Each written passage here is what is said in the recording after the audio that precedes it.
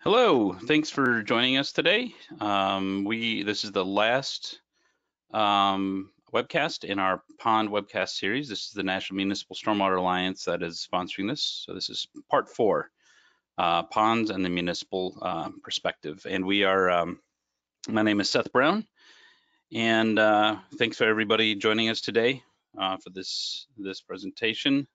We've got a lot of great speakers, and we're going to have a lot of opportunity for interaction today. So hopefully you guys will join us. All right. So how we're going to roll through today? We're first going to do an overview and an introduction opening. I'm going to talk about the National Municipal Stormwater Alliance for those who are not familiar. I'll do a quick overview of that, of our organization. And then I'll talk about something that we've put together related to the topic here of ponds. We put together a draft Stormwater Pond Decision Framework, and hopefully we'll get into that a little bit as we go along. But I'll go through that quickly to talk about what that's about. And then we'll have some presentations from folks that are some that you see, some that you don't on the screen here. We'll have a perspective from here. I'm in the Washington, D.C. area. So we'll have a perspective from Chesterfield County, Virginia, which is just outside of Richmond. And then we'll hear about what's going on in Austin, Texas. And then we'll have a chance to address questions and answers and whatnot. And then we're going to have a lot of time for a facilitated discussion about these topics with the folks, the panelists, as well as some other folks that are joining us here. And then we'll have another opportunity for Q&A, and then we'll wrap up. So we're planning on going from right now, 1 o'clock, until about 3 o'clock. It shouldn't go any later than that. And if we end up early, then that'll be okay too. So the speakers today, we'll have Scott Smedley with Chesterfield County. He is not, his webcam is not working, so he's not going to be, you can't see his face, but he's here in mind and spirit in all other ways. We'll have Lee Sherman with the City of Austin. You can see him on your screen, bearded and ready to go. And Dave Smith, the EPA Region 9. Out on the West Coast, and then Trey Shanks with Freese and Nichols. And again, my name is Seth Brown. So that's the folks that'll be talking today. Again, I mentioned that this is a 4-part webcast series. This is the last, focusing on the municipal perspective. All this information in this webcast series has been brought to you from the support from the Chesapeake Bay Trust. We've received a grant to cover all sorts of issues related to the stormwater sector, and ponds are clearly one of great interest to the Chesapeake Bay as well as the nation. So that's the focus here. There are free recordings available for the previous 3 webcasts, as well as other webcasts that NMSA has led and sponsored, and those webcasts are available at the link you see there, tinyurl.com/NMSA webcasts. And you can receive these PDF of these slides, and you can get that link as you want. So you can check that out, or email me if you have any questions on that. A couple of housekeeping items real quickly. First is that we are recording this webcast. Again, that will be made available at that same URL. Probably take about 24 hours for all that to be processed. So just as an FYI on that. So if you have to duck out halfway through or whatever, then you can see the rest of this webcast. PDF of these slides will also be made available based upon requests for all the folks here that are presenting. So all this information you should be able to get. And also, if you have if there's a need for PDHs, a certification certificate for PDHs, just let me know, and I'll send those to you. We'll have, assuming we go close to 2 hours on this, then we'll have 2 PDHs for this. And also, since we're in a webcast context here, those who are attending here cannot speak. So the way to provide input is through the question box. So if you have any questions, please use that question box. I will be kind of reviewing these and facilitating all of that as the speakers are going along. So please use that. We would love to have a lot of questions that come in. And if there's some questions that we can't get to, then we'll try to get to them after the webcast. So if we don't get to everything, please don't be too bummed out. We'll get to it. And if you have any problems with the audio or something's not working, just let us know through the chat function. I'll try to keep an eye on that as we go along too. So that's the housekeeping stuff. So I'm going to go over NMSA and the Pond Decision Framework, and we're gonna just kind of walk through this, and then we'll have a poll, and then we'll kick off with the panelists at that point. So I'm assuming not everybody on the call or on the webcast is aware of the National Municipal Stormwater Alliance, so I did want to give some context on that. Because we're only about 2 years old. We were informally established in 2016. We were formally established by as a 501c3 in 2018, so we're relatively new. But we're a coalition or an alliance. We're an organization of organizations. So we don't have individuals as members. We have individuals that are representatives of organizations across the country. And we've got two types of members primarily. We've got state or regional coalitions. So California Stormwater Quality Association, for instance, is one of our founding members. Minnesota City Stormwater Coalition, those type of entities that represent the MS4s specifically. And we also have affiliate members. Those are everybody else. So they're consultants, practitioners, and whatnot. So we also just changed our bylaws to allow single MS4s. That's not completely approved yet, but I think it will be approved shortly. So we might have large MS4s that join on specifically themselves. Otherwise, we normally ask for coalitions that represent 5 or more MS4s in a state or region. So the goal here is to bring together a national network of state and regional MS4 affiliated organizations. So that's really what we are and what we're about. The motivation for the formation is really we want to develop this network in a unified voice for the MS4 sector. We feel like historically we've been somewhat not at the table. We've been reactive. We've not been out front trying to drive things. So we're trying to be proactive where we can be on policy issues, for instance, or other similar types of dynamics related to the stormwater and the MS4 sector. We also need to be reactive because things pop up all the time. So we're trying to be able to drive the discussion and also react to what's going on. Again, we want to connect and unite the MS4s across the country, provide peer-to-peer support and information transfer between either state organizations, regional organizations, or MS4s themselves. So really we're here to focus on the MS4 programs and try to elevate as much as we can on that side. Also, we're trying to do things like promoting stormwater as a resource, increase the public image of stormwater, and talk about the multiple benefits and multiple uses of stormwater projects. So we're just trying to raise the level of awareness generally for stormwater overall. The vision is very simple. We want to help to provide clean water for the nation. So that's obviously an audacious goal, but there are many organizations focused on this goal. We just want to be another one of those that are focusing on this specific issue of urban stormwater runoff specifically. And we feel like we can address this vision by helping the MS4 programs to be efficient and effective programs, and to base all decisions as much as we can on science and information.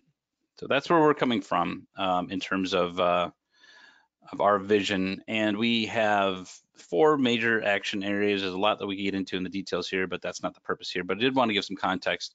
Again, the first and foremost, we want to provide sector support. Provide MS4 focused and oriented organizations and MS4s themselves with information that's helpful to them to meet their goals and their needs to address urban runoff. We also are focused a lot on messaging and communication, and we want to raise awareness of stormwater, both maybe on Capitol Hill with an EPA, at the state level too, at the local level as well. So that's such a key part of MS4 and stormwater programs that we're really focused on that aspect. We're in 501c3 organizations and nonprofits are specifically 501c3s are based upon education. So we want to disseminate technical information and as well as policy and advocacy information. And we want to get that out to the sector. We also want to be able to provide a communication channel back up to the national level as well to help, again, drive that discussion at the national level. And lastly, policy and advocacy. There's just a lot going on in this space. So we're very active both on Congress, in Congress and Capitol Hill, and with EPA. We've got a very strong, positive relationship with EPA, both at the national level and at the regional level as well. Real quickly to talk about who's part of NMSA, we have at this point 22 states where this is increasing all the time. And then so the states that are listed there in blue are our member or state organizations, and those the plus signs are states that we have some type of engagement to potentially add those states to the mix as well.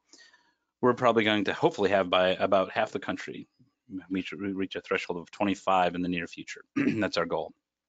But so we're in conversation with several other states, as you can see, and we do have, as I mentioned, affiliate members, about 10 of those right now. And again, that roster is growing. So if there's anybody that that you know of that you know is in a state that's not shown in blue here, please let me know if you're in an organization or know of an organization that we should be aware of and that we should follow up with. It's very easy and cheap to join. We're not trying to make cost a threshold at this point. Same thing with affiliate members. We're always looking for affiliate support. Again, that's relatively inexpensive. So, and this is our leadership. You can see Scott Taylor is with California Stormwater Quality Association. He's our chair. Randy Neprash, who was going to be with us today, but he had a conflict. He represents the Minnesota City Stormwater Coalition. He's the vice chair, and we've got Jennifer Watson, who's the treasurer. She's represents the Tennessee Stormwater Association, and I'm the executive director, as you can see there. So, and that's all of our contact information. If you have any questions, let us know, and you can visit our website at the URL that's listed there again, or just always let me know if there's any questions. So, I will then now get onto the our proposed Stormwater Pond Decision Framework. I'm not going to spend a lot of time. Actually, all this information is available to you in the handouts area of your GoToWebinar app. So if you go to the handouts area, you can there's a PDF there that you click on that. It opens up something like a browser. You can just download that. But I did want to walk through this a little bit to set the stage for what we're talking about here. So why are we focusing on ponds? Well, it's it's really the first and most ubiquitous BMP that's out there. So if we can make an impact on this type of BMP, that's something that is very significant. We also see that ponds, there's millions, thousands, or maybe millions of them across the U.S., depending on how you estimate this. And many are aging. Many were built maybe 20, 30 years ago. That might be the design life of many of these facilities. And many haven't been well maintained. So aging infrastructure is a large issue for not just the stormwater sector, but other infrastructure sectors. But it's becoming more and more critical. We're maturing as a sector, and this is one of the early BMPs that are starting to see this aging infrastructure dynamic. The other thing is that many, just like a lot of stormwater infrastructure, a lot of these facilities are on private properties as well as public right-of-way. That creates a different dynamic and something that we need to consider. It's a little bit different than other infrastructure sectors too. So in this webcast series, we've addressed problems with ponds. So we've looked at research about the exporting of phosphorus, for instance, in some facilities that are not well mixed, as an example. So go out and check that, the problem with ponds webcast to see that, as well as toxics and dredge material. We also looked at asset management as a larger topic. We're going to talk about that some today as well. So if you check out ponds as assets, that webcast, you can catch more information on that. And then the last series or the last webcast was on technologies that can be used to correct pond problems, as well as address pond enhancements and try to open up opportunities through technology for enhanced performance. What we want to focus on today is looking at, from the municipal perspective, planning and prioritizing, implementing, financing, and investing on ponds specifically. So that's really the focus of today. That's the backdrop of this pond decision framework, and we're looking for you to provide input on this. This is a product that NMSA is trying to. We put together this draft version to get input from the sector And we want to finalize that after we're done with all of these webcasts that we've had, and then all the outreach that we've had. We're receiving input, and we want to finalize this and make it available as a free product on our website. It's not meant to be, be all end all, but it's supposed to be something that MS4 program managers can potentially use in their work to try to start, if they're thinking about, hey, ponds are a big issue for us, we want to start doing something about that. This can at least provide a starting point. That's the point. So this is a 1.0, and we're looking for input from folks. The framework that, there's a lot of different frameworks out there. What we pulled together was kind of a hybrid based upon what's available free from EPA under the fundamentals of asset management.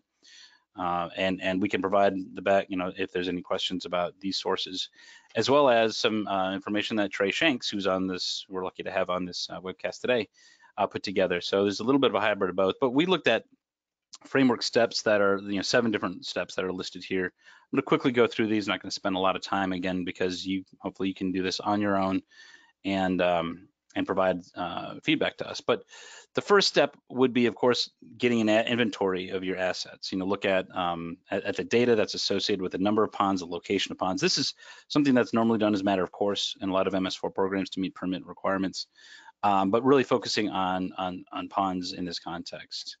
And we also want to think about what are the common problems and enhancement opportunities in our area. That might be, obviously those would be different in an arid climate probably than not in an arid climate, as an example. So once the initial asset inventory effort is done, then the next step would be to determine the status of the ponds and the assets.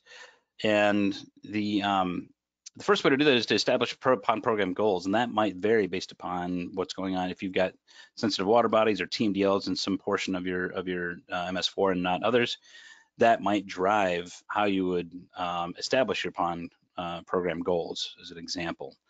And we also have a specific different types of categorizations that we're thinking about in the context of the status of ponds. And we just have some examples here. Some categories could be that you've got complete physical failure or performance failure, and you could have a mix of both, or you could have everything's in great shape. We have a note down here. The way that we're trying to promote this approach is that there's ponds that aren't performing. So those are ponds that need to be corrected in order to, so if a pond's 10 years old, it doesn't mean it's going to work the same way as something that's newly built potentially, but it should work, at a certain level of expectation that needs to be determined. And you shouldn't try to look any kind of pond enhancements unless before you can get to that pond correction. So first you have to correct, and then you can enhance. That's what we're talking about here in these different categories. Then think in the context of asset management, and we're going to hear about this from, I think both Lee is going to talk about this, and I think Trey can probably elaborate on this as well. But this is just a general approach to asset management, which is doing a condition and criticality rating analysis. And really that comes down to when you're reviewing all of your assets in this aspect, or in this context, ponds, you ask yourself 2 questions. First of all, not just what condition are your ponds in, but what's the consequences of any kind of failure related to problems and the status of that pond. And then what's the second question is, what's the probability? So how likely is it to fail? And if it does fail, how impactful will it be? That helps us to understand, really what the risk is for risk profile for our assets. And this is taken from Trey Shanks. And this is, you could on the x-axis, you've got or on this matrix of probability of failure. So this is the condition. And on the Y, you have the criticality. So you want to look for those situations that are poor condition, and if they do fail, they have very high impact. So you have a failure of an embankment, floods out downstream property as an example. That helps us identify what's the highest risk. We want to address those first. So this is a prioritization approach. And then we want to think about the costs. So in this context, we want to look at if we need to correct first. So we've got problems out there. We find those that are of the highest risk level. So we've got risk across the top here. we got high risk, and we find out that we can come up with some ways to address the issues, and it's relatively low, then that's the highest priority for to take some action. So it's not just a risk, but it's also what's the cost associated with that. So this is another way to start thinking about investment. You know, how much do you actually have to invest? Another dimension of this is not just looking at what needs to be corrected, but how can we enhance our pond's performance to maybe generate credits that we can use for offsets or trading or something like that. So again, it's the same type of thing. If we've got a high potential for benefits for enhancements and the costs are relatively low, that's a number one. That's something that's a good opportunity for an enhancement. So that's a way to prioritize and understand what your opportunities are out there. Then you can start to plan and implement. And we're talking about, again, putting all this together into a larger context, not just looking at each one, obviously, and then start balancing between your costs and risk opportunities. And that's what this analysis has really highlighted as an example. And these are things that, you have to think about what's existing and also maybe what's going in the future too. So you might have some that are going to be planned in the future as well, new assets as well. And then you can start to think about funding, seeking funding opportunities. And I think asset management is one of those things that can help to do that. It's one of the benefits, and we'll talk about that. And maybe if you've got you're in an area where you can have market-based approaches for credit trading or offsets or whatever, then you can start to plan for that once you get to this point. And again, I think O&M is something that's been neglected that really needs to be included in this. So these are just some basic steps that we put that we threw out there as a starting point. We know that there's other ways to do this. There's a flow chart example. This is from Kitsap County in Washington. They've got 600 ponds, 300 that they have to manage in their jurisdiction. And if you follow this flow chart, it's kind of similar to what I laid out here. It's just a different way of doing it. So we know that this is another way of doing it, of kind of laying out how do you plan, prioritize, and take some action. This is another example from EPA Region 1, focused on retrofits generally for not just ponds, but for stormwater BMPs, looking in the Massachusetts and New Hampshire area. And this is a step-by-step kind of progression, looking at desktop analysis, then field, and then inventorying. It's kind of similar, but it's a little bit of a difference. So the point is that we know that there's others that are out there. We've developed a series of questions. We're not going to go over this right now, but again, hoping that you can take a look at this and you can provide input to us in written form, as to help us understand what's most useful to you. So the question is what to do now. Again, download the document in the handouts area, and if that doesn't work for you, can't figure that out, just let me know. Email me at seth.brown@nationalstormwateralliance.org, and I'll get that information to you. Would love to get your thoughts, and if you can email them to me with the subject header in your email, it says comments on Pond Decision Framework. That way I can organize it better. We will utilize this input to finalize this framework, and then we'll make this available for free. So now we're going to move on to the panel. So I just wanted to set the stage, provide some context on where we're coming from and what we're trying to get out of this. Before we get into this, I did want to pause for a second and ask folks who are joining us today what your background is. So we're going to launch this poll, and we're asking you what your professional background and affiliation is. So we're going to have 2 more of these polls. We'll ask you to engage if you can, and we're going to wait till we get some certain amount of responses. Then we can move along. So we've seen some people that are jumping in. We are ideally we're trying to reach the top. As many of the folks in that top heading as possible, the Stormwater Program Manager area. That's really what our focus is. Nothing against the other affiliations and backgrounds, but the whole goal of NMSA is to try to address as many of the folks that are in that top area as possible. So we've got about close to 75 folks, percentage of folks that are out there have answered, so I appreciate that. So I'm going to close this poll and I'm going to share it. You can see the results here.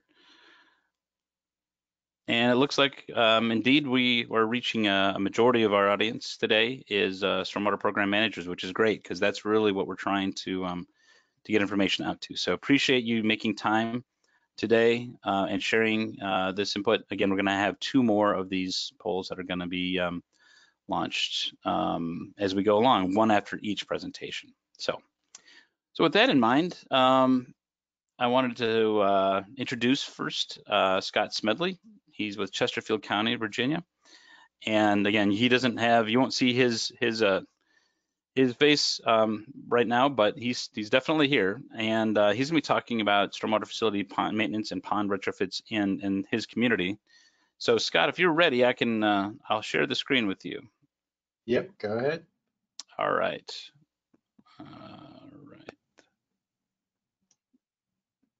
And let me know if there's anything you need from me.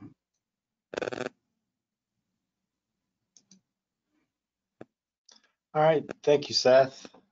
Yeah, and just if you could flip those the displays settings on that, then I think we'll be able to see more details. Perfect. All right, thank you. There we go. Yep. So as Seth mentioned, I'm Scott Smedley. I'm the Director of Environmental Engineering here in Chesterfield County. We perform many of the similar functions of other public works departments, and we'll focus on our stormwater activities today. So we are located in Central Virginia. We have a population of roughly 350,000, and we've been a Phase 1 MS4 since about 1995. The county took over a majority of residential BMP maintenance back in 2001 due to several BMP failures caused by a lack of maintenance by HOAs. This is a picture of a private pond dam failure back in 2014. We currently maintain a little over 500 stormwater BMPs.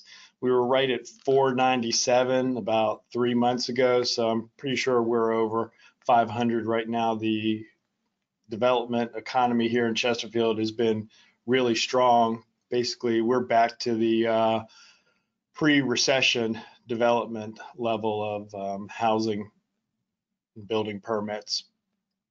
We maintain a little over 300 stormwater ponds, and then we also ensure the maintenance of approximately 600 private BMPs. We go out every year, do our annual inspections, and do regular maintenance on all of the stormwater ponds and BMPs that we maintain, and then we send out mailers and follow-up inspections for the private BMPs.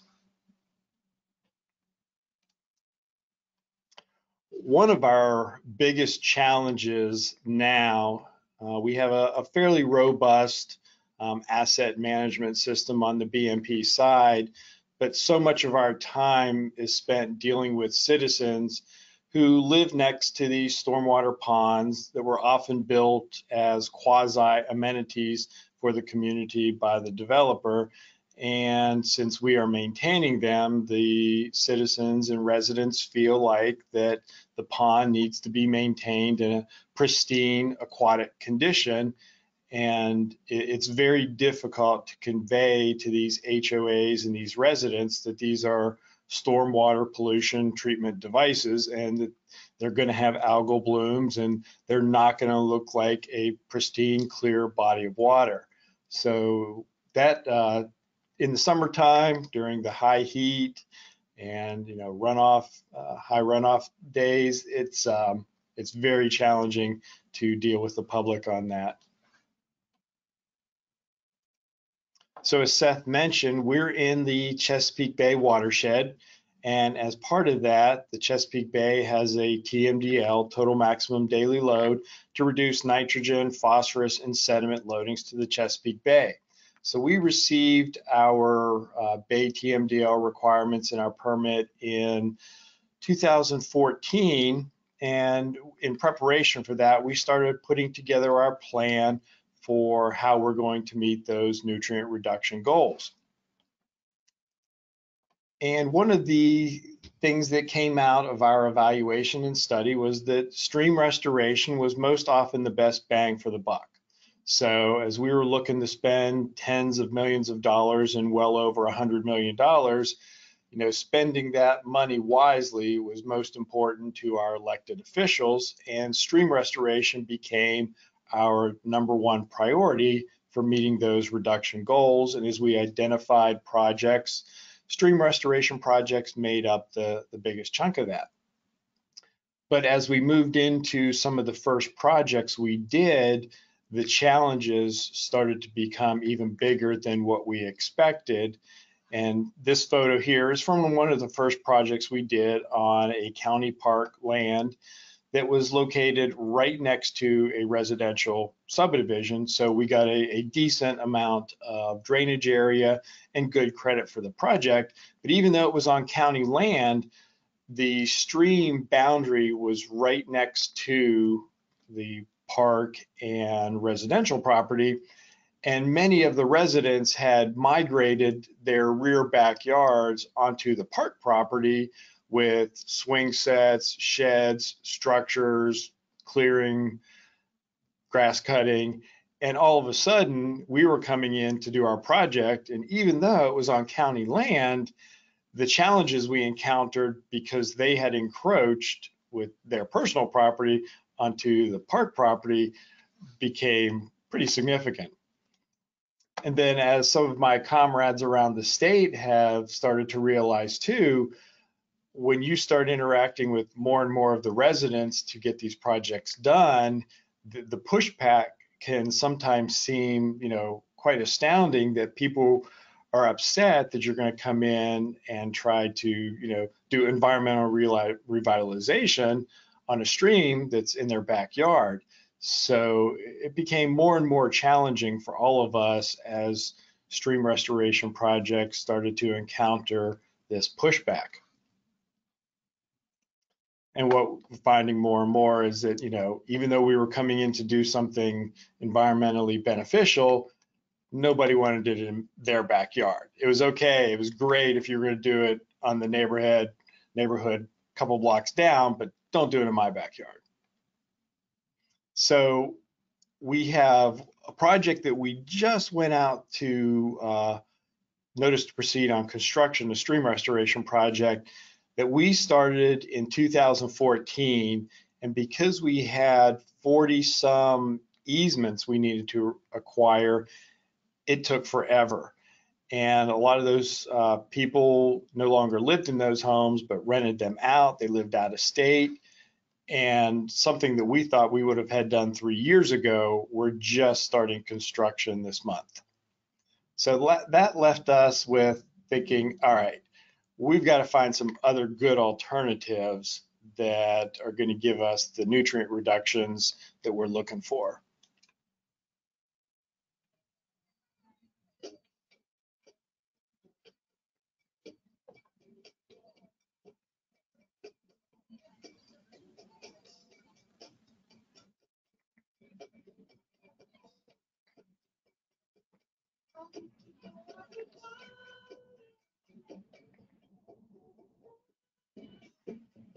So here we are. We started looking at some of the older facilities that we had for BMPs, and we took over maintenance of the school stormwater facilities around 2012.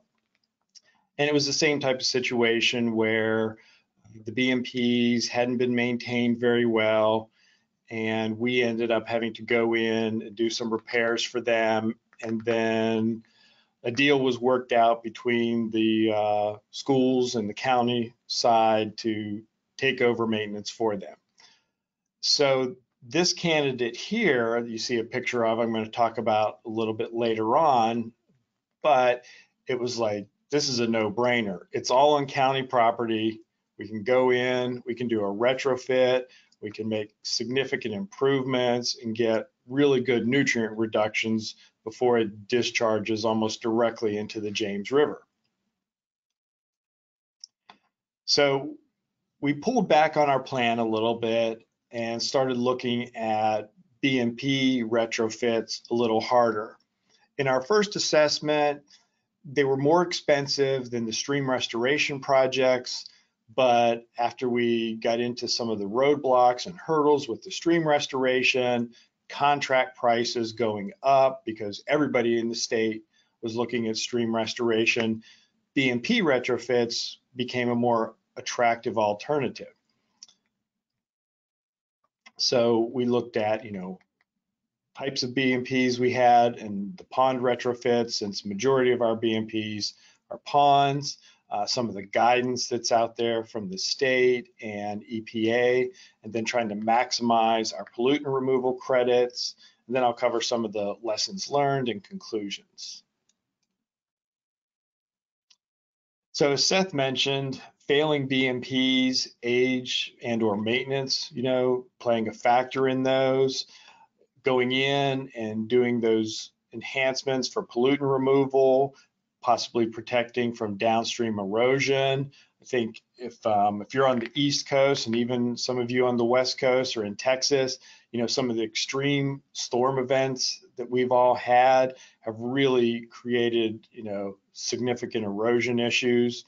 And then potentially adding some flood protection for downstream properties. So these next set of photos are all from private BMPs that we've dealt with over the last several years. And on the left-hand side, that's actually the dam. And you can see all the vegetation that has grown up on that dam and the potential for any of those trees to go down and rip out a big chunk of the dam. Congested, clogged spillways. This is a photo from earlier where we had a failure of the impoundment because of one of the drain pipes running through had rusted out and corroded, and then basically collapsed that section of the dam. Once again, a deteriorated spillway. So some of the types of retrofits, taking an old wet pond, and some of this terminology is kind of specific to Virginia, but upgrading it to a wet pond level 1 or level 2 in our case, taking an old dry pond and creating a constructed wetland, or taking an old constructed wetland and converting it to a wet pond level 1 or 2, taking an old dry pond, converting it to a filtering practice where you're actually getting some infiltration, or taking an old flood control stormwater management facility and upgrading that to get some water quality benefit in a wet pond. So here in Virginia, we have like I like to say, a smorgasbord of conversion choices. This is taken from some of our guidance documents about all the different types. So, as we were looking at all of our BMPs, looking at the site constraints, funding is obviously an option for a lot of us. And then also, what are our final retrofit goals? So here in Virginia, we have a Department of Environmental Quality. They have a guidance document that lays out basically the parameters or the rules that we get to play by for these conversions. And basically what you have to do is you look at what you're going to restore that BMP to, what the efficiency is, and you subtract what the existing BMP efficiency is based on missing design elements, whether it was undersized, and so forth. And you end up with your final incremental efficiency improvement, and then you can calculate, your cost per pound, and is it going to be cost effective? And if it is, well, that's great. And if it's not, then well, that kind of sucks, and you got to go back to the drawing board and look at another one.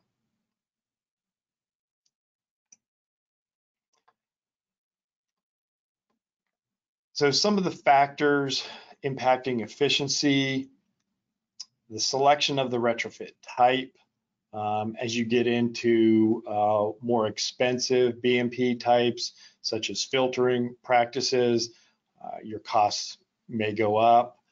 Most often, the ponds are the cheapest. You get into the wetlands and filtering practices and the costs start going up. The drainage area controlled by the retrofit, obviously a developed drainage area is going to give you your biggest bang for the buck of nutrient reduction. If a lot of your drainage area is forested or an open space, then you're not going to get much reduction there. Your topography, the soils, do you have a high groundwater table that's going to start to limit some of your options? Can you get some of the all of the parameters or the specifications designed into your site layout? If you can't, then that's going to start to knock down some of your options. So here is the school site that I was mentioning. The areas in red are outlined where the current or past BMPs were and where we went in and did some retrofits. The one on the bottom was just a dry detention basin, and then the two on the top or at the back of the school were kind of like wet ponds. One of them was more of a wet, marshy bottom. So this is the one I was mentioning that was basically a dry detention basin, and we converted that to a constructed wetland. And this is during the initial planting, during a low flow. This is a good picture that shows the low flow channel. And all of these wetland plants are very well established now, and you can't even see that low flow channel. But this one worked out really well. And in actuality, the contractor ended up excavating more soil out of here than they needed to. So we ended up getting a little extra volume out of this one too, which was an added benefit. This is one in the rear, one of the ponds, kind of in the middle of that previous photo. And you can see this is the before picture where it had really filled in over time. The vegetation that was in there when we took over, there was a lot of standing trees, large diameter trees that we had to clear out. But you can see the amount of soil deposition and sediment that accumulated over time, particularly with those trees in there that helped to trap a lot of that. So we went back in and built a full-scale level 2 wet pond, the forebay in the front here, and then in the rear there's a solar aeration to provide aeration during part of the day, and during the other part of the day the solar panels are charging. So some of the challenges that we had as we were moving through the design on this one, even though it was on school property, that pond that I just showed you was right next to one of the football practice fields. And so we had to, reorient some of the design there so we weren't going to be impacting that, and didn't want to lose any buy-in from the schools. Some of the drainage areas that we had on the plans from when these facilities were originally designed and built, which was the design was back in the late 80s. It was built in the early 90s. Some of that drainage area had changed, so it actually was a benefit for us because of the amount of imperviousness that had increased, but we couldn't rely on what was previously on the plans for these facilities. We had to go back and remap all that. And then one of the ponds, there was no outlet structure information on the original plan, so we had to do an additional survey of what was constructed out there. So those were some of the challenges. These facilities are almost 30 years old, and the standards and the design requirements back then weren't quite as stringent as what we've got today. Permitting was a little bit of a challenge with the Army Corps of Engineers. The one dry pond that I showed you that we converted to a wetland, that area had been classified as jurisdictional wetlands when the schools were built. And even though all the appropriate permitting was done, when the school was built and that dry pond was built, when we submitted our permit applications, it still came back that that was a jurisdictional feature that we had to make sure we accounted for, which we had struggled to understand the rationale, but it ended up just delaying things a little bit and, one other hurdle to get through. It wasn't insurmountable, but it wasn't something we expected to come up. So more lessons learned, gather as much information as possible during the planning stage. We had assumed that everything for the current facilities was on the previous plans, but as I mentioned, one of the outlet structures wasn't on there, so that was more survey work that we had to do. Select innovative techniques as needed. We ended up using a newer storm scepter device on one of our drop inlets to help remove trash and debris before it went into the BMP, just to add another safety factor or level of treatment removal that we could easily clean out. Kids were always throwing plastic bottles everywhere, and that storm scepter fills up really quick from trash, unfortunately, in the parking lot. And then looking at your entire drainage area to make sure that you're going to get the most credit out of that. For us in Virginia, we've got really good design guidance, and that's very beneficial. New design requirements are typically require larger footprints, so trying to meet some of those if the current site constraints can be challenging. There's many options to consider when looking at retrofits, so we've got a lot of options for that. And then finding the right mix to make the project cost effective is probably one of the biggest challenges. And with that, thank you all for listening and participating today. All right, Scott, thanks. We have a quick question. Someone asked what BMP means, best management practice. I want to clarify for folks, any kind of acronyms that are out there. Let us know if there's any confusion. Yes, BMP is best management practice, definitely. There was a question that came in that I'm just trying to capture some of these as they come in. On can you go back to the slide? It might be helpful to go back to the slide that talked about the kind of can't remember what it was. It was looking at the downward. I can't remember. I think it was called the downward, kind of like that. Yes, right there. Downward modification.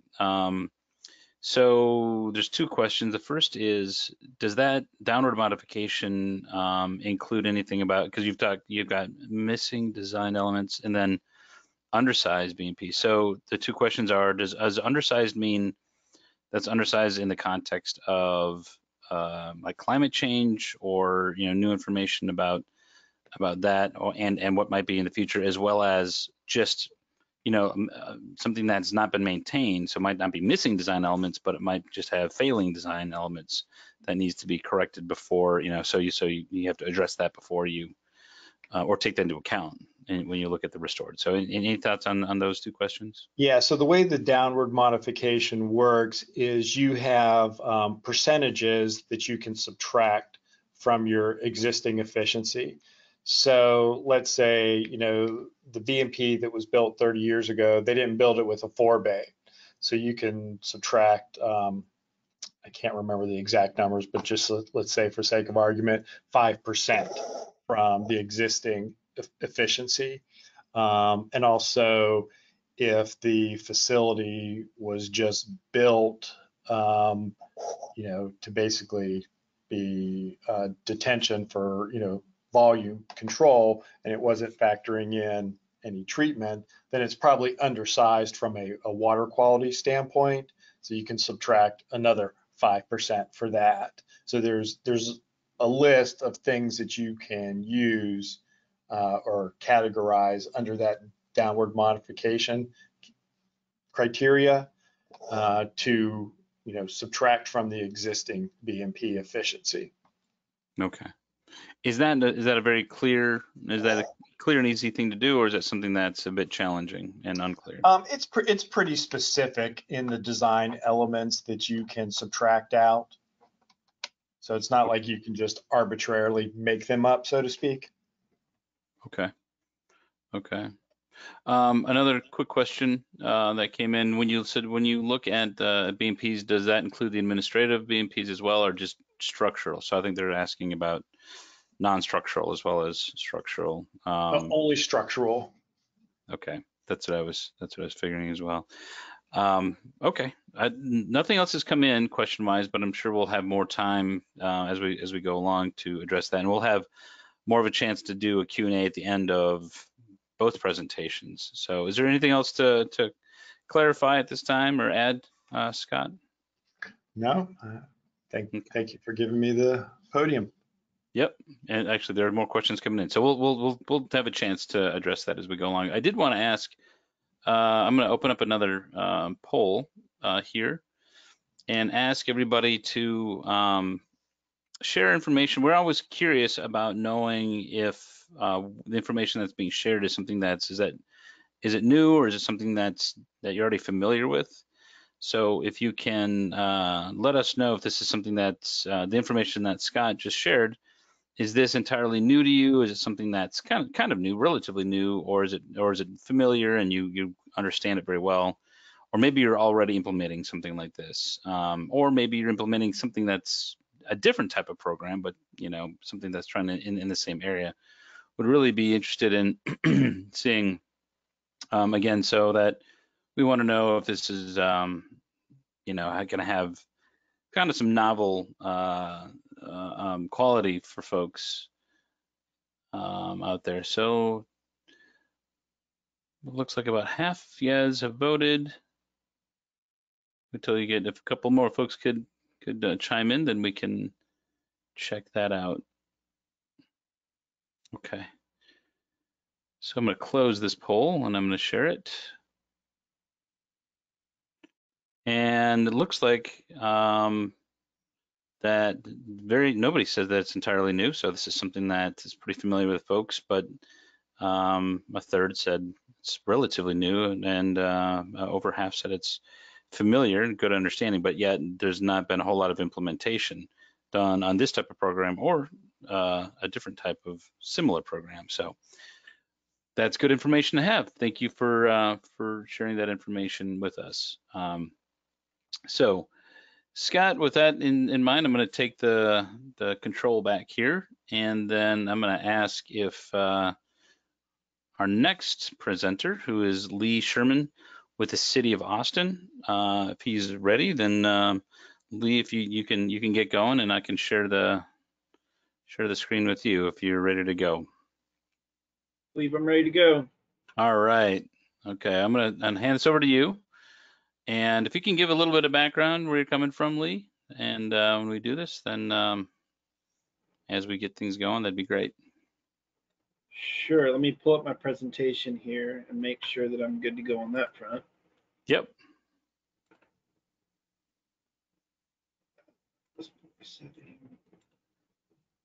Okay, can you see my presentation? Not right now, I can't. Show my screen, okay. How about now? Yep, there we go. That looks perfect. Okay, great. All right, thanks, Lee. My name is Lee Sherman. I work for the City of Austin Watershed Protection Department. I've been here for about 12 years. They're calling me the Stormwater Treatment Program Lead right now. Prior to the City of Austin, I worked for CDM and Texas, a master's in water resources engineering. And I'm also the chair of the Municipal Water Infrastructure Council with EWRI. So it's interesting that this entity, the NMSA, seems to have some common goals. So maybe we can coordinate a bit on those things. But I'm going to talk today about stormwater control measure planning, how we're selecting new stormwater control measure projects for watershed retrofit program, and then once those assets are built, how we're doing asset management. So we have a watershed retrofit program with the City of Austin. And the intent of that program is to remove pollution and improve stormwater management from untreated impervious cover. So those are typically areas of the city that were built before we had modern water quality regulations. And you know, we try to go back into those areas and do better in terms of stormwater management. And that's part of our MS4 program. We're a phase 1 community, have been for a long time. And we have a water quality monitoring program that informs priority of where we would select projects, and that's one factor of how we select projects, but there are other factors. And then we do a cost benefit analysis that helps us to prioritize which to do first.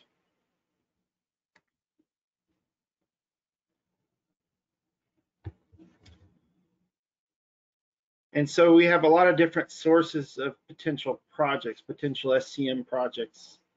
We have some areas where we've completed preliminary engineering reports and studies that seek new retrofit opportunities. We have a screening tool that has identified all of our city-owned parcels and also those that are owned by schools and more where we have joint use agreements with some of those schools. And they've signaled their willingness to partner with us. So I think Scott mentioned sometimes it's beneficial to work on property you control. So we've got a screening tool that's identified those types of parcels and also includes things like, do they have storm drain outfalls on them? And then we do a lot of partnership type projects where we're either partnering with schools or on transportation projects, things like that. And then we also look at upgrading existing facilities. We already have a dedicated on that as well. Hey, Lee, it seems like we're having. We've been inventorying potential Lee, hold on one projects second. in these various sources that come up in different ways. And Hey, I'm sorry to interrupt, Lee.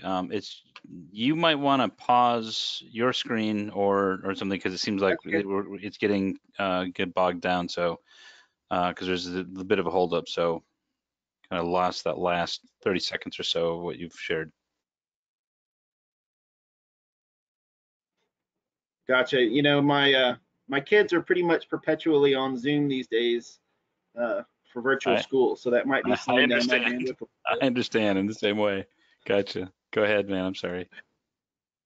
Okay, so I don't know where I left off there, but I was talking about different sources of potential stormwater control measure projects, from PERs, from studies, from you know, looking at city-owned parcels, partnership type projects where, you know, we're getting cost-effective opportunities with mobility or transportation type projects and other things like that, schools and such, parks. And then upgrading existing facilities, so taking a footprint that's already been dedicated to stormwater management and getting the most out of it. We've been inventorying these different potential projects. There's something like 545 potential right now, and we have 737 total projects. So that would include projects we've built or rejected or funded already. Of those, we have, kind of getting ahead of myself here a little bit, but we have drainage areas delineated for 132 of those potentials and preliminary footprints identified for 113 of those. It's more work, you know, as you go in, you know, the better a project looks, the further you take it with your cost benefit analysis. And you do a drainage area footprint, that sort of thing. And then we have 166 total projects in our TIPS tool, which is a prioritization tool that I'm gonna get into in a minute. And we have 60 built projects that we've done through our watershed retrofit program.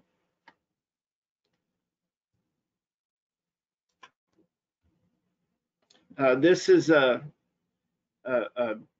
a snapshot of our GIS that shows all the different potential projects, or some of them anyway, that we've identified. The yellow ones are potentials, the blue ones are funded. But this is just kind of a visual to go along with what I was saying with the inventorying of potential projects. And then how do we prioritize all these potentials as they come up? So I mentioned TIPS a second ago. That's the tool for inventory and prioritization of SCMs, which we thought sounded a little bit better than SPIT. TIPS sounded, a little bit more reasonable there. And then we have it's an Excel-based tool, but we also have a geodatabase that goes with it that has point locations for potential water quality projects. Also, and you can see in this picture that the yellow again are the potentials. There's a green one over here that's a built project, and then we have the dark blue lines are drainage areas that we've delineated to potential project locations, and then the blue polygons are what I call like pinto beans, which are preliminary stormwater control measure footprints that we use to help with our analysis for potential treatment potential. And then the green translucent parcels are those that we've identified that are public or city-owned, either City of Austin right-of-way or parks or some sort of city-owned parcel that that we've determined to have some kind of potential. We have internal and external versions of our TIPS tool so that we can distribute it to consultants who are evaluating potential projects on our behalf. And then, once they've completed their work, we can fold it into our own tool. And then we have documentation for this tool. And this is all planning level. So the calculations and such performed for our analysis need to be fast. We're usually analyzing these things quickly. We can't model them all to, continuous simulation swim model level. So we use a stochastic approach that's developed by Adams and Papa. There's a book about it, but essentially estimates capture volume or runoff capture efficiency, and then a quick pollution load reduction calculations that are pretty quick and easy to implement, especially for simple systems. The primary uses of this tool, we inventory these potential projects, ones that we've already found, so we have them stored so we know where they are. We identify new projects where we're looking to build something for, where our environmental monitoring data says we should. And then we use this tool to evaluate opportunities and to prioritize them. And then we can use this tool to rank different projects in different ways. So we can rank them globally. If you look at the first table, sorry for all the numbers there, I just took a snapshot out of the tool, but you can look on the far right, we have an overall score that's ranked just from high to low. And so that kind of tells us, okay, we've looked at all these different things, which I'm not going to get into because we don't have time, but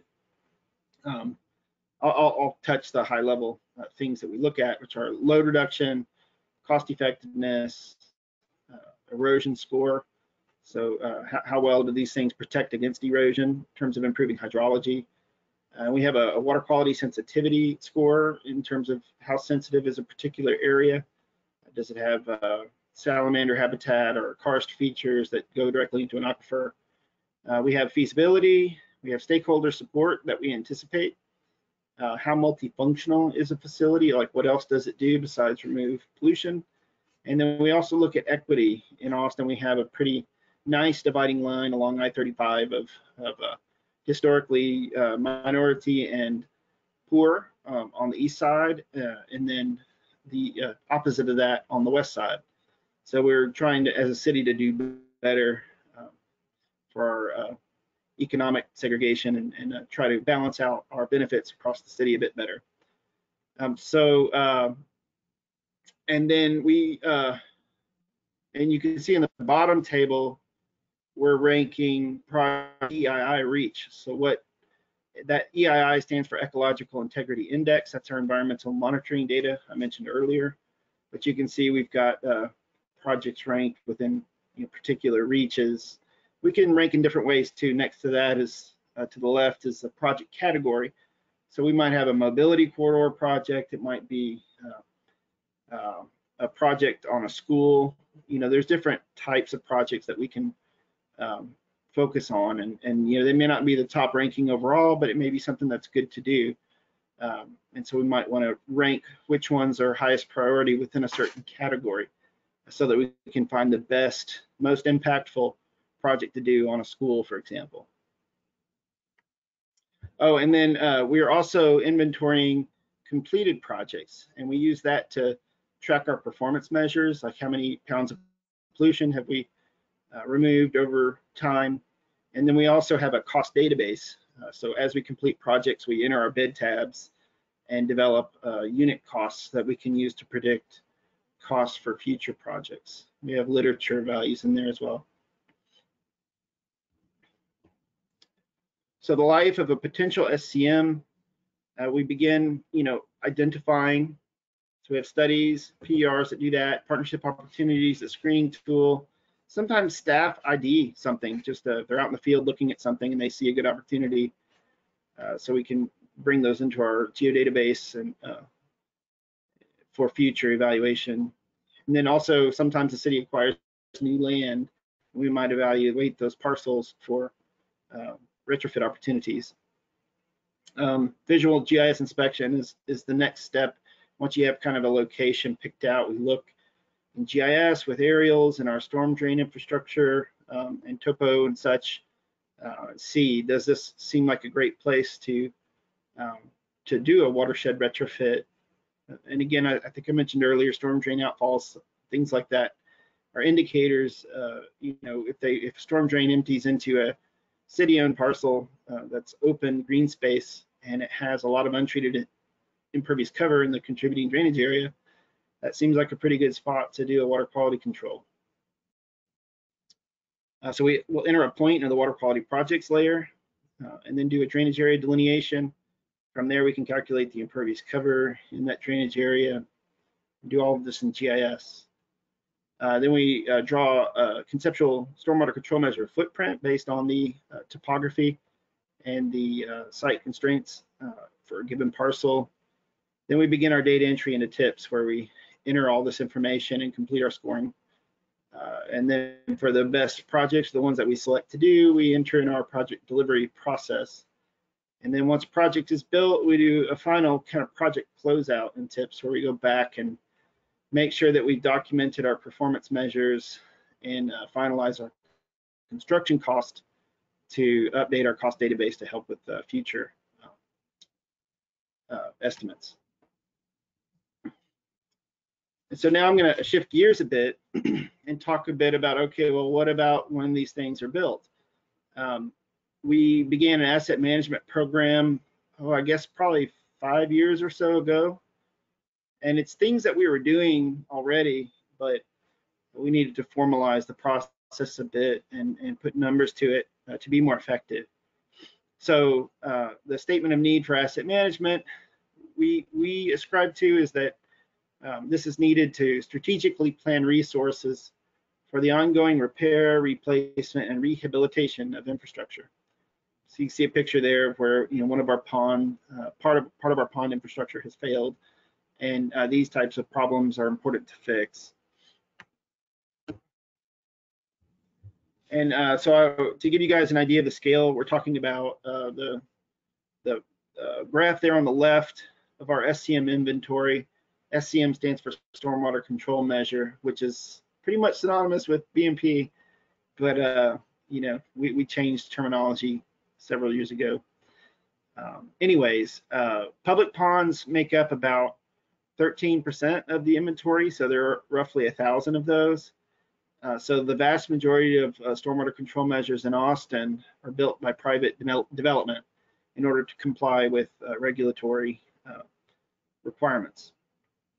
And so, roughly 7,000 of those. And the city of Austin has operation and maintenance responsibility for the public ponds, but not the private ones. We only inspect the private ones. And then on the right, you can see what proportion of those ponds are water quality versus flood. Typically, SCM, as I mentioned earlier, is synonymous with BMP, but we sometimes, I guess we've started broadening that definition a bit to include flood ponds. So I specify now by saying water quality SCMs or flood SCMs. But you can see that, you know, most of the ponds we have are water quality ponds. There's fewer flood detention ponds. And so we've, you know, after inventorying our facilities, then we assign a condition based on inspection. And you can see with the diagram all the different pieces and parts that we inspect. The inlet structures, perimeter berms, the basin floor, outlet structure, spillway, that sort of thing. And those are assigned a condition. So condition of 1 is excellent, condition of 5 is extremely bad.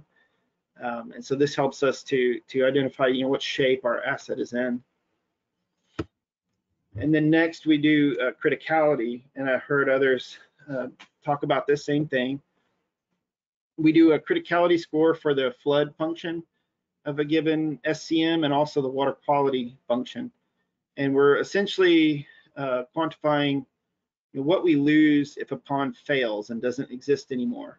And so that's kind of this consequence of failure. And so for flood, we look at whether this is a regulatory dam that TCQ, our state environmental department, monitors. We think about what downstream impacts we see. You know, are there buildings downstream of a facility that would be impacted if the pond failed?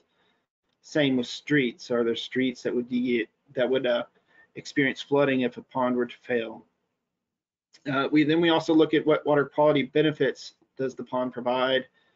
And pollution load is a good way to kind of consolidate the different factors that affect pond performance. You know, the drainage area can be variable, the impervious cover of the drainage area can be variable, and then the pond volume can be variable, as well as the drawdown time. All of those things affect the pollution load that a pond provides. We were trying to make this super simple and just focus, like, you know, use drainage area or pond volume or something like that, but it seemed like the pollutant load was the best way to wrap all of that into one metric. And then we also look, okay, well then how sensitive is this, is the environmental area? Again, we have parts of town that have recharge features that go directly into a aquifer that people drink water out of, and there's also endangered salamanders that live in it. So that area is a bit more sensitive than some of the other parts of town that don't have that same direct connection to a drinking water supply. And then we have, you know, certain parts of town are more susceptible to erosion than others. The Blackland Prairies on our east side of town, you know, have highly erodible alluvial soils that very small particle sizes that move very easily. The Edwards Aquifer, where we have the limestone karst topography, is less sensitive to erosion. So we also look at what erosion benefit a pond provides. We have a study that shows if you have a certain volume drawn down over a certain time, that it tends to mitigate erosive flows to where they're not erosive. They might be higher than pre-developed, but they're still non-erosive. So that's how we quantify the erosion benefit a pond provides. So all of that folds into this criticality rating, and we have a rating of 1 through 5. 1 is insignificant. If you have a tiny pond that's not doing a whole lot, then it's less critical than a large pond that, if it fails, would wash out a road and you know, dump pollution into a recharge feature. So that's how we assign criticality. And then we do, again, that for both flood and water quality, and we take the maximum of the two to be the criticality score. And then from the criticality and condition assignments, we determine our priority ratings. And you know, you can kind of see how something with a high or a poor condition, I should say, and a high criticality would have a very high priority, and you know, low criticality and a good condition we get a low priority. And this shows once we applied the scheme to our full inventory, you know, what we ended up with. So you know, 1% of the ponds were in that high priority very high priority. 3% were high, 22% were medium. So we focus on those first. It gives us a way to prioritize our efforts and our money to address the worst problems first. And then this is another just great outcome of asset management is then we can predict over the course of time based on our growth, based on other trends. You know, one trend in Austin right now is we're getting a lot more smaller SCMs and there's more of them. So then, you know, that could potentially affect our maintenance per pond. But, you know, we can estimate what type of renewal needs we'll have, distribute that over a particular time frame, and then see how our budget might grow that we would need for maintaining our public pond inventory. So with that, I'll pause and stop and see if there are questions. And hopefully my internet didn't cut out again and you guys were able to hear the rest of my talk. No, we heard all of it. No, that's great. Yeah, a couple quick questions that have come in. One question that came in is said, what is the criteria matrix used for in terms of prioritizing? Is it used for prioritizing projects? I assume that's so the question is, what is the criteria matrix used for? I think they're, do they mean this one or? I'm assuming that's the one. Or this one. Actually, when as far as the timing of when this question came in, I think it's this one. Okay. Yeah, we use this to select watershed retrofit projects. And when I say watershed retrofit, that means going into a watershed that has untreated impervious cover and then treating that impervious cover, as opposed to going into ponds that are broken and fixing them or enhancing them. Although, you know, that could also be a watershed retrofit, I suppose.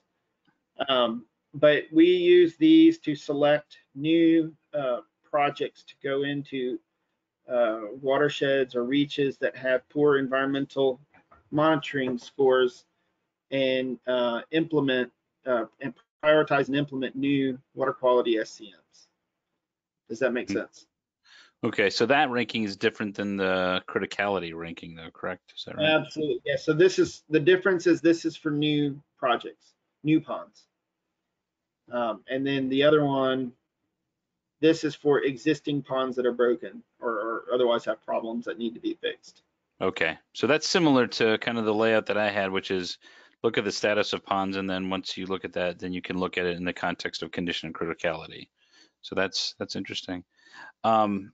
Okay, I think that addresses that. The next question that came in said, why isn't quantity considered a water quality criticality metric?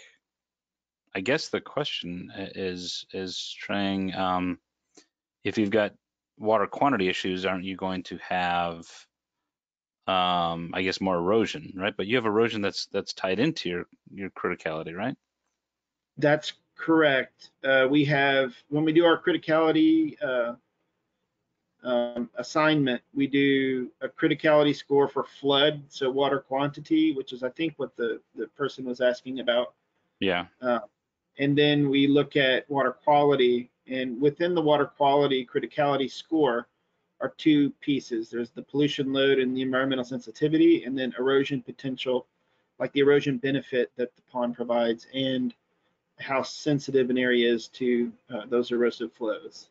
Okay, because I think the question is trying to get at why isn't quantity considered a water quality issue, and I think it's there's two things. There's the quantity, such as flooding, which is what you have there on the flood criticality. Sure. But where quantity would come into the quality side would be this erosion, I would assume, right?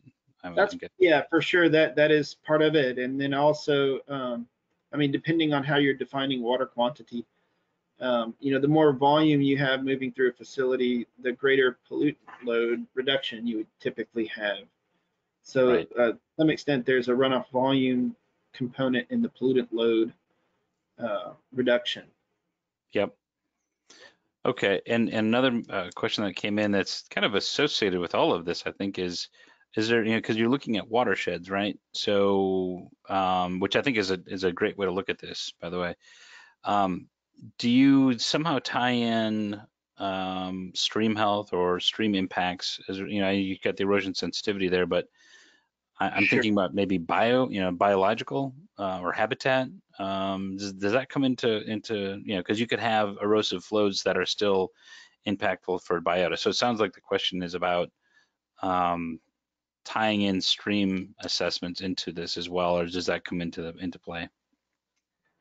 That's a good question. So again, this matrix for criticality is applied to existing facilities, and it has to be fast and reproducible because we do it every year. And so this is about as complicated as we could get with this criticality scoring for a particular asset, um, and keep it, reproducible on an annual basis. Let Gotcha. me back up though, real quick, because we do have some other things that we consider, mostly for new projects. So these polygons that you see in the picture are colored based on their ecological integrity index score, which we derive from monitoring. At the outlet of each of these highlighted drainage areas is a monitoring station. In this case, it's in Tannehill Creek. And so at each of those monitoring stations, we monitor lots of things. So there's water chemistry, aquatic life, nutrient scores, presence of water. We're in a fairly semi-arid climate where sometimes these creeks just straight go dry. Right. And so we do consider environmental or stream health in that way.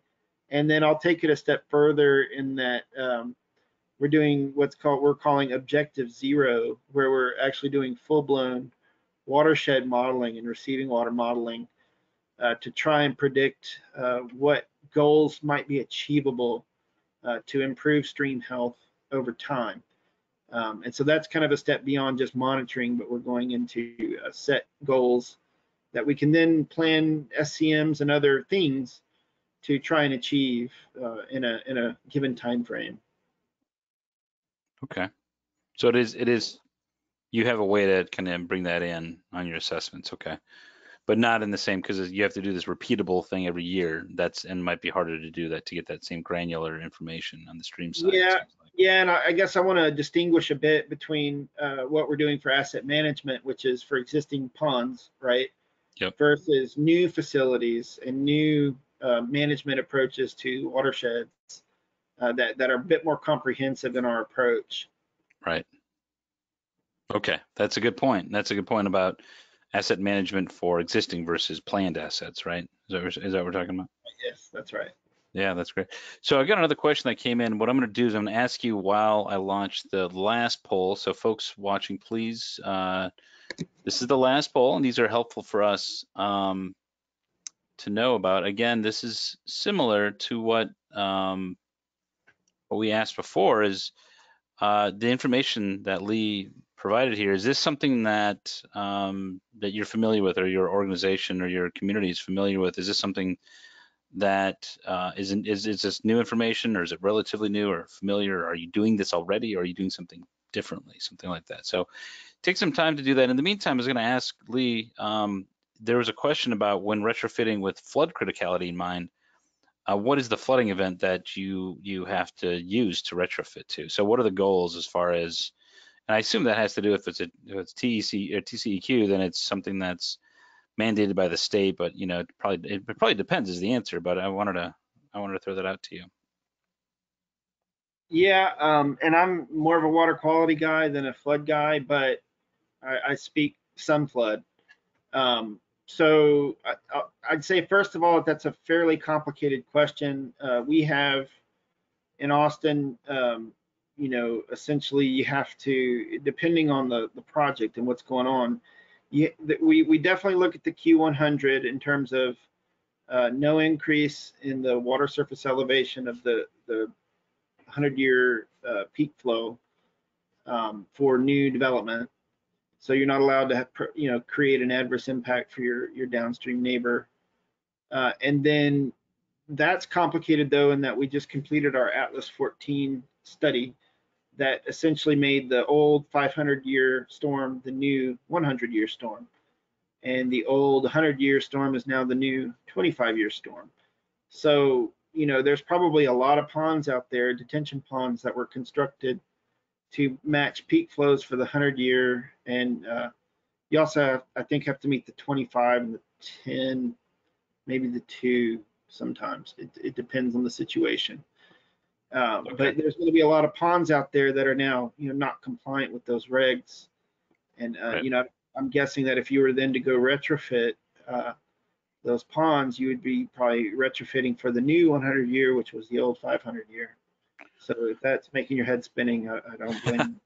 Well, thanks for that, Lee. No, I appreciate that you brought that up. You mentioned about NMSA and the role that you're involved with EWRI, and I'd love to follow up on that. Sure, that's good. But on that same point, one thing that NMSA has been involved with is advocating for upgrade of Atlas 14 to be for the entire country. And Texas is basically the one that we point to. That's the pilot case that we point to and say, look, it's significant. So I appreciate that you brought that up. That's an important thing. We could have a whole other separate webcast on that. So Right. I know that's not as easy to answer some of these questions. So I'm going to close this poll. Most of you have voted. I appreciate that. And it looks like so for a small percentage of you, it's you're either implementing this type of program or a different program, or it's completely new. So that's kind of maybe it's like a little bit of a normal distribution that way. Whereas looks like most of you, it's either relatively new or familiar, but you haven't implemented anything as of yet. And that's all good information, and I appreciate that. Yeah, and I would say too, for anybody who'd be interested in talking with me, or I'd be happy to share some of the approaches that we use and tools that we use, because I would hate for someone to have to kind of reinvent the wheel. You can spin your wheels and do a lot of work on trying to estimate pollution loads, and we have things available that make it a bit easier than trying to do a CS swim model or something like that. Agreed. That's a great point, and that's what we're really trying to do here. Lee, I appreciate that a lot in terms of trying to help spread information so that people don't have to go from zero, right? Exactly. We can learn from each other, and I appreciate that a lot. Sure. Okay, so I'm going to move on to our next. We do have some other questions, but I think some of these could come up as we go along. But I also want to have some time for our panel discussion, our panel plus discussion, I'll call it, a facilitated discussion. So Lee, I'm going to take the screen back if that's okay with you. Okay, thank you. Thanks. And again, I appreciate both presentations from Scott and from Lee. It's great information, absolutely. So we want to have a facilitated discussion here. And again, I'm hoping also that questions can come in from the audience on what we're going to be talking about. I've got some questions here to start to seed the discussion. And so we're going to have Scott and Lee, who you've just heard from, and I'll be involved to facilitate. But we also have a couple other folks that are joining in, and it's Dave Smith and Trey Shanks. So Dave, do you want to maybe give a little bit of background, bio on where you're coming from and what your thoughts are about all that we've talked about or what you've seen so far? Sure, thanks, Seth, and great presentations, by the way. I really learned a lot. I knew I was going to get more out of this than I was going to put in. Yeah, I'm Dave Smith, and I work for the Environmental Protection Agency in our Pacific Southwest region, and I'm an assistant director there in the Water Division. Current portfolio includes a lot of work related to water infrastructure spending and planning, but for a long time I was our NPDES permitting manager in our regions. But stormwater management and stormwater permitting holds a special place in my heart. So spending a lot of time in my current and previous jobs working with communities to try to help build capacity to do better, which is, I think, what this kind of webinar is trying to do. And we're really happy to see it happening and hear about these really great examples of local practitioners finding ways to do it better. I'll just say one or two things. I talk to a lot of community stormwater management agencies and communities, and find that those who have found ways to invest in these kinds of asset management, and planning tools are really happy they did it after they do it. But it's often hard to kind of build the business case to do it up front.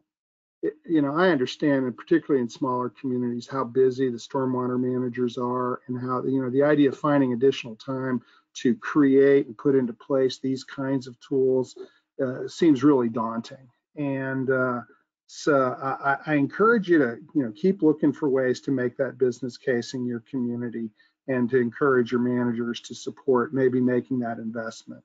I'm very confident that it tends to pay off and reduce your long-term program costs if you do so. A couple areas that I'll highlight that I've noticed a big difference is where we are able to invest in these kinds of tools, we think it helps your funding case, both because it provides a much clearer sense of what do I need to do where, and it shows that you have a much more sort of complete plan, not only about what new stuff needs to be done, but what needs to be done in the area of operations and maintenance to really take care of the facilities that are already in place.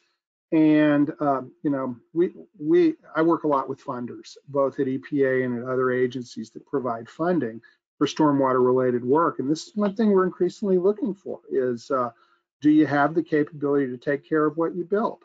And those who have an asset management system in place and are actively using it, they can really make that case that they know how to take care of the assets that we build. And that we kind of have an understanding of our whole system and how it operates, and therefore how any new project might fit into that overall system. As an old permitting guy, I also have to say that, we're increasingly seeing in a lot of parts of the country water quality based drivers expressed through stormwater permits to reduce pollution loads. And I'm a big believer in the idea that it's good for communities to be given credit for planning well what kinds of practices need to be put in place to address water quality problems. And we believe that, investing in asset management, and in some cases, some of the analytics underlying it, like Lee was talking about in particular, can really help make the permitting case that, we have a plan going forward for addressing our stormwater problems that we believe will be effective in addressing sediment or bacteria or other specific nutrients, other pollutants of concern that you're supposed to address. And I think there's a lot of potential to use these kinds of tools and to increasingly bring them more explicitly into permitting as a way for you to demonstrate that you know what to do going forward. And in another way to put it is sort of leave us alone and let us do the plan, rather than expecting us to demonstrate incremental water quality results every year, which is really hard to do with stormwater. And I'll just stop there because I know we want to hear from Trey, but I'm looking forward to the dialogue to come. Excellent. Thanks, Dave. Thanks for that opening, and I appreciate that. Trey, do you have can you provide your a little info on your background and some thoughts on what you've heard so far? Yeah, excellent. Thanks, Seth. Trey Shanks. I'm with Freese and Nichols. We're a consulting engineering firm that primarily works with municipalities, and my background specifically is MS4, water quality, stormwater quality compliance, funding mechanisms, stormwater management overall, and and asset management. So kind of the progression of things for my career is a little bit what's happening here with this, that really as MS4 has come into being a mature expectation requirement for storm systems, a recognition that, hey, asset management is really a tie-in, a logical management approach to effectively execute MS4 programs. Both Scott and Lee's presentations I thought were fantastic and spot on, and really touched on some great fundamentals and some more, I guess, mature concepts of things that they are doing. So I was really glad to see those for everybody's edification. So just a couple of quick comments I guess I'll note is, Lee made a note about something when he asked about the flood that's really a common issue, that a lot of times with stormwater ponds in particular, storm systems, there's a division of responsibilities in the structure of a utilities department. The water quality is handled out of one department and flood protection is handled out of another. That's a common issue that communication and at some point maybe even structural considerations about the organization of the department as a consideration. But recognizing that, I think I was really glad that Lee brought that up. And then similarly, Scott in his presentation noted about when you're thinking of the level of service, we're kind of on a mindset of thinking maybe of flood protection, water quality protection, maybe environmental protection. Then you've got these adjacent property owners that say, hey, that's my aesthetic benefit. That's why I bought this house over here, because there's a beautiful pond in the backyard.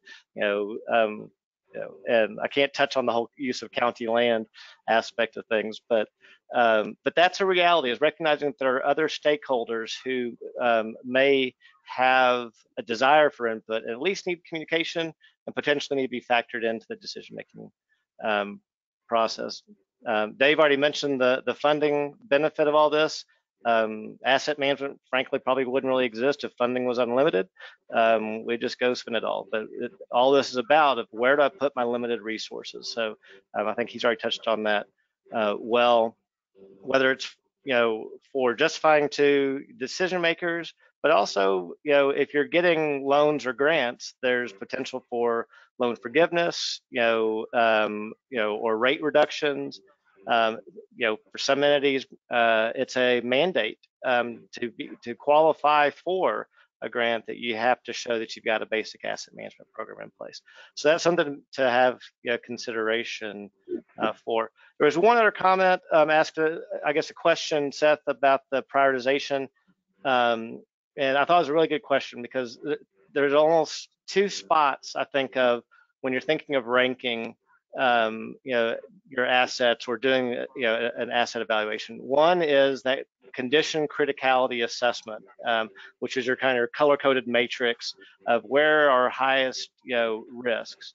But then from that, depending on what the asset is, depends on what action do we take. It may be that the action is we need to reconstruct it. It may be that the proper action is it's highly critical, but it's in good condition. We just need to make absolutely sure we're doing frequent inspections so it never fails.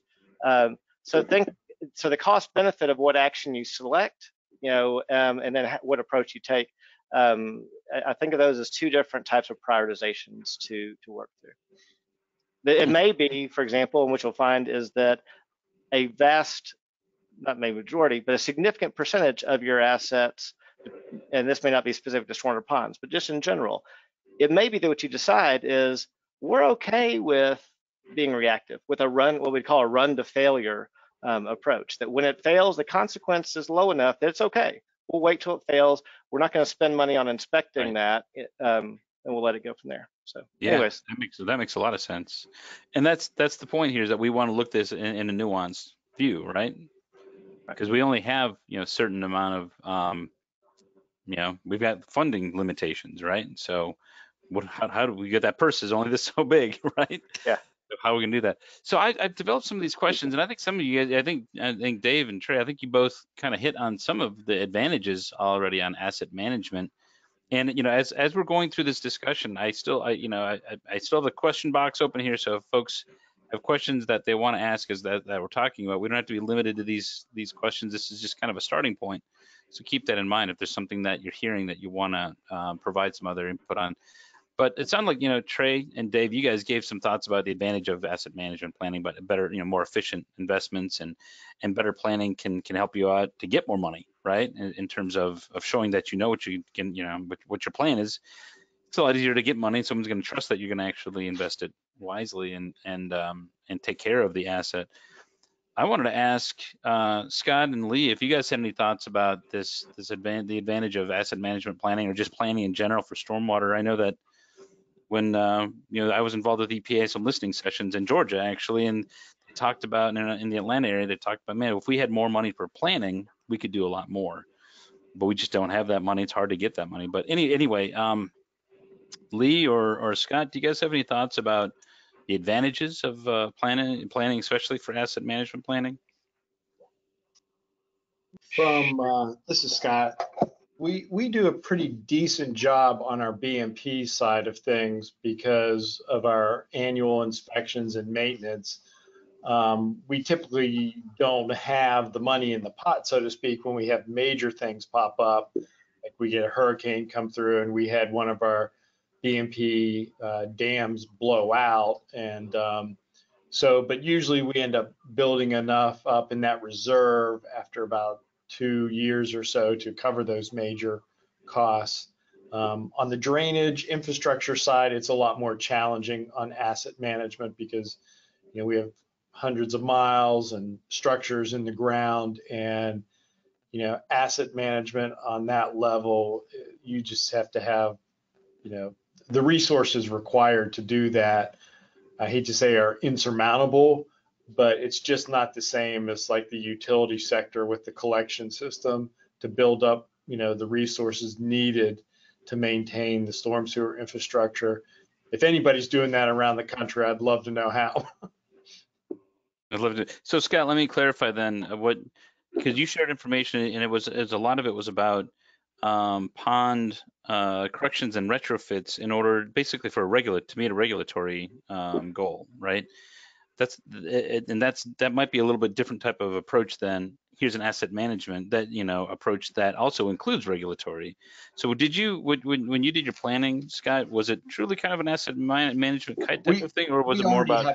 We don't call it an asset management program. We just call it our maintenance program or inspection and maintenance kind of thing. We have an in-house design software system that keeps up with all of our BMPs. So we know 98% of our BMPs, their location, what their type is.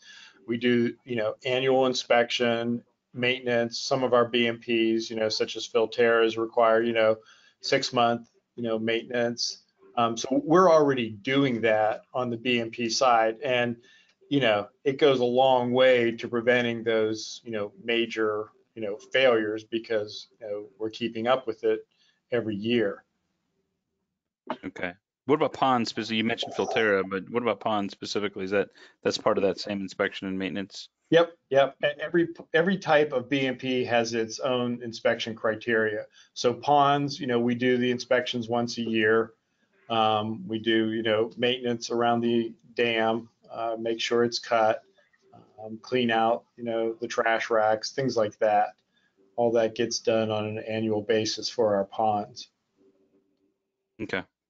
But you don't do the criticality and condition kind of analysis, not something like that necessarily? No, because we've been doing this for so many years. It's not like we need to start up to do that evaluation. So just, if that makes sense. Mm-hmm. Okay. Excellent. Lee, any thoughts to share? Yeah, I mean, I think planning to some extent, I'm a believer because I think it's best. Everybody would like to do lots of planning, right? So that they could focus on the highest impact problems and, perhaps be able to predict when you might need more funding or it's hard once you realize you have a really large problem to go do a bond and then have the problem fixed in time. So I think the cool thing about this asset management planning is you can predict, oh gosh, we have all these facilities that are going to all be 100 years old at the same time and probably start crumbling. We need to plan ahead now because, in Austin, there were these rashes of development. In the 80s, a lot of storm drain was built. Here we're coming up on 2020. Those things are all getting to be 40 years old. And so, where you have these different waves of development, you can kind of start to predict when it's going to start to crumble. And so, if you can then have a condition on all these assets and then start to predict when you might need an infusion of cash to correct problems or build new infrastructure, then you can, make a case for a bond election, something like that, so that you're not scrambling then at the last minute trying to fix a bunch of problems in an inefficient manner. So I think to me that's the holy grail. You're trying to do stuff like that. And then in terms of water quality, in absence of a TMDL type approach where you know where to put stuff and to get a certain target load, we're always just trying to pick the highest impact, the best cost benefit project to get the most bang for the buck. And so that type of planning is satisfying as well, to know that whatever you're doing is well spent. Otherwise, it's kind of a scattershot thing, and you may or may not be having a significant impact. But to some extent, that type of planning can be a luxury. You know, it requires staff, it requires money, and you know, I can understand why there's varying levels of planning. And so I think probably it's for most municipalities with limited resources, it's that sweet spot of, you know, planning but not planning too much. Yeah, right. That's a good Seth, point. I was wondering if I could chime in on this Absolutely, absolutely. one. This issue about how can a program find the resources to do this kind of planning is a really widespread issue and concern.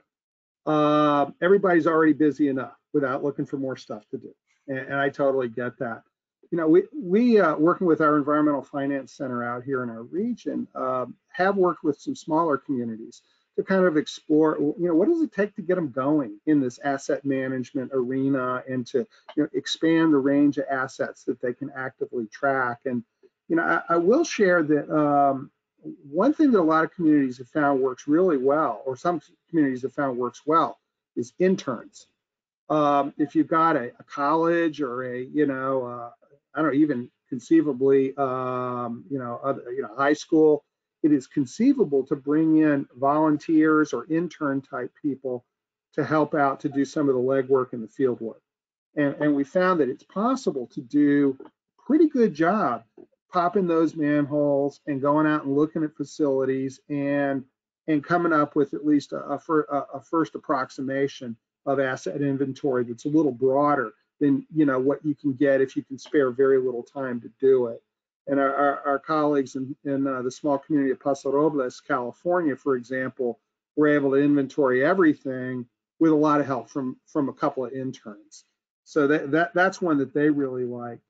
But I'll also add, you know, there are some funding sources that do make money available for stormwater planning. And it varies a little bit by state, but for example, some states through their state revolving fund programs provide either forgivable loans or grants as part of their green project reserves, or otherwise, particularly for smaller and more disadvantaged communities, for planning.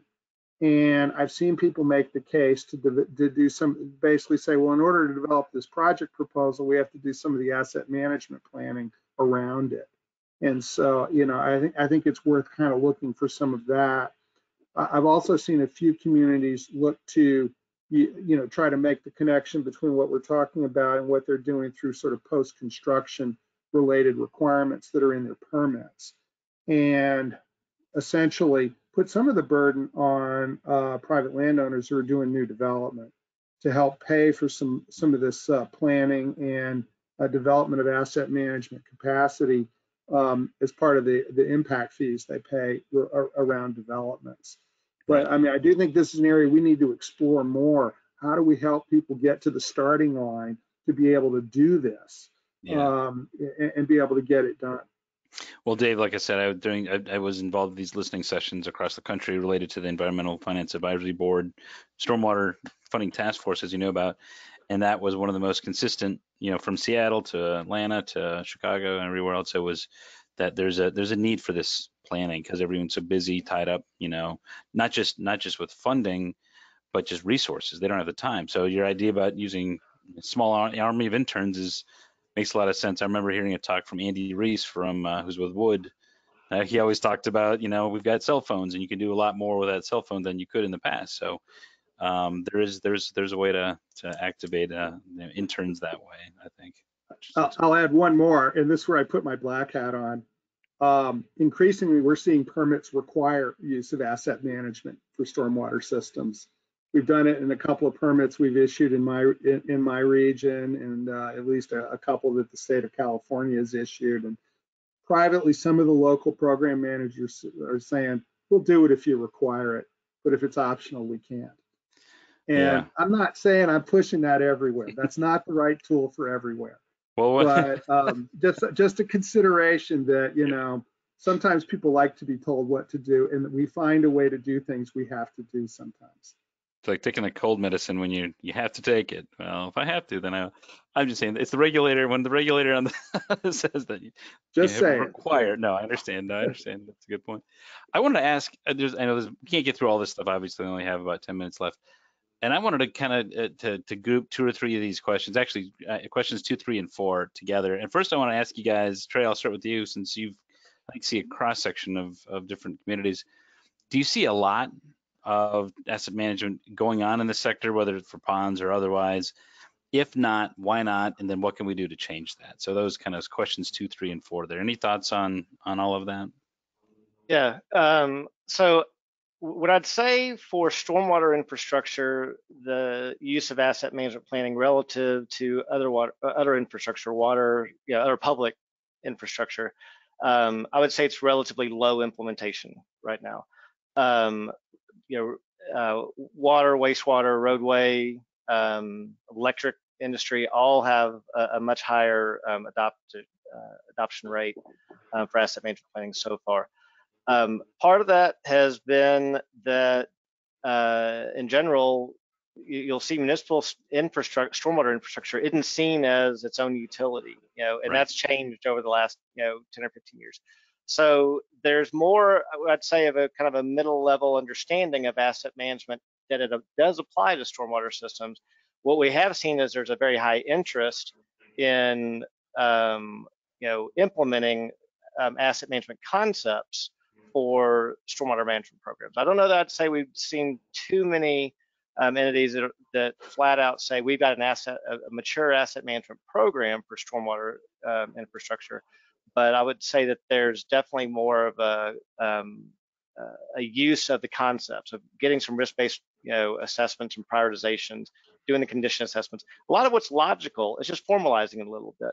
And to echo something that Dave said on this, something that's a really key message for this, and gets maybe to your question 3 of why haven't we seen more of this in the stormwater sector.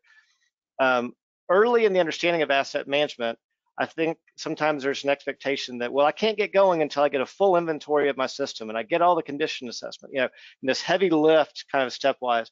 And really what's better is, do shallow runs across, work with the data you've got, make the best decision you can with the information you have, and go show some early wins, because really you're just focusing on those top few assets to begin with that are the most critical. And that's something that shows the payoff and that helps justify more investment as you go. It's a good point, and that's one of the reasons. And I think it's strategically that makes a lot, or tactically, depending on how you look at it, makes a lot of sense to do that instead of having to do everything. Do bite-sized chunks, right? Kind of, you gotta crawl before you can run, or whatever the term is. So that's why we were thinking ponds might be one of those things that instead of doing everything, at least you start someplace that seems to be. Does that make sense, or are you thinking about some other kind of asset on the stormwater side?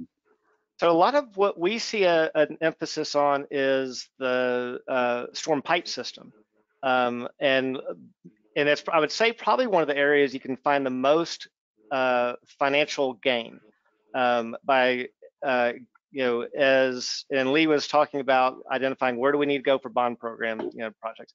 If you've got 30-year-old corrugated metal pipe under your roads, you're probably getting a little nervous about it corroding and collapsing. That's something we're seeing a lot of. The bane of any municipality's existence. We just reconstructed this road. Now next year we're tearing it up to go replace the storm pipe. Right. I was just going to say coordinated and kind of opportunistic things, right? Yeah. That's right. And so those are those quick financial wins to be able to show, say, hey, we've identified where our priority pipes are that need to be replaced. We've coordinated it with the road rehabilitation, road reconstruction. And by doing those in concert, we've saved $400,000. So those are the big dollars, to save early without a lot of heavy investment up front. And I guess that shows to your city council or whoever, hey, this works and this has benefits and this has saved us some good money. Business practice. That's right. And leverage that and kind of pivot from there. That's a good point. That's right. Dave, I'll also note, Seth, that a number of communities are finding that avoided liability is a really persuasive argument to make to council members and people like that. I mean, if you do that maintenance or that replacement and you avoid having a BMP blowout and cause maybe flooding damage, or you take care of an asset so you don't have trip and falls or, other kinds of, accidents that happen, and then people make claims against the city. Just one of those liability claims can blow out the whole budget for a stormwater program for a year, and depending on the situation. And I think that even elected officials can understand the appeal of avoided liability. So if you show how an asset program can help you reduce your liability in some of these areas around the assets, they're maybe a little more willing to invest in it. Good points. Good points. Lee, I wanted to ask you, on your presentation, you showed that a vast majority of the ponds in your city are privately owned and operated. So I wanted to go to this question number 5 here is, do these dynamics related to private ownership and private, because it sounds like, I think you said that you guys have to inspect, but you don't have to do anything beyond inspection on private facilities. So any thoughts about like asset management or trying to make some changes here, especially for ponds, but anything else beyond that, if we want to talk about that on the privately owned versus publicly owned side? Any thoughts on that? Sure. Yeah, I think the ponds that are on private property are private responsibility for maintenance, and there has for sure been, I guess, a problem with some of those ponds not being maintained, and then the city has limited tools in order to make them maintained. But really, I think one of the things that we've found is that education is as effective as anything else in helping these private property owners maintain their facilities. A good number of them don't know what they are, don't know what they're for, don't really understand how to fix them or how to go about fixing them. So I think, in terms of municipal operations, one of our functions is to educate these private property owners on what to do and how and why and all of that, and provide technical assistance where we can. But then we do also have some tools for issuing notices of violation and such like that. But in Texas, you have to be kind of careful about that as well, because you always have the specter of the state legislature cracking down on the blueberry and the tomato soup that is Austin, Texas. But but I think, to your point though, we could not, I don't think, effectively maintain all of those with our drainage utility fee money. So we prefer to keep that model of private property maintenance of their infrastructure. And then, how do they plan for when their facility is going to fail?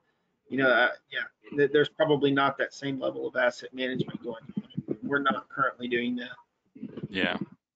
Yeah, that's an issue. And I'm in Fairfax, Virginia, so I'm not in Chesterfield, but in a community that's similar, Scott, as you know, for Fairfax. And I think majority of the facilities here are privately owned, and I know there's some concern about taking on that liability. What have you? We only have a couple, like a minute or two left here. So, Scott, do you have any quick thoughts about private facilities in your community? I think, it would be a huge undertaking to take over those also.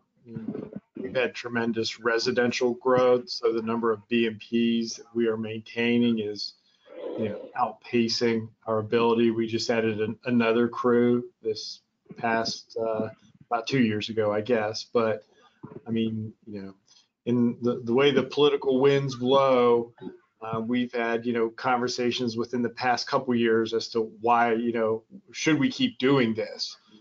And it's kind of like, well, we've started, it's well maintained now. If we switch back to the way it was, everything's going to fall apart again. And then we're going to be looking at, major failures that the people are looking at the county to come back in and fix. I know some of the other localities I deal with have gone to, putting not only the stormwater ponds or BMPs under the HOAs, but also the storm sewer infrastructure. All So right. can you imagine a HOA that's not only responsible for their BMP, but all the storm sewers underneath their roads and so forth? I mean, Doesn't seem that very just, feasible. you know, So, as Lee was saying, you go 30, 40 years out, what are those localities going to be dealing with in those right. failures? Yeah.